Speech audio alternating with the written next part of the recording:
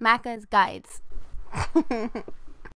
Hey guys, Macca here playing Call of Duty Black Ops 3, showing you how to unlock Dead Ops Arcade 2, also getting the Silverback in Black achievement / trophy. After completing the first and second mission, you'll have a small safe house pre-mission area, and at the very beginning, depending on whatever mission it is, they all kind of look slightly different. You'll have a data vault in your room / bunk. Go into the data vault, and then go to the very top left corner of the computer screen where it says data vault.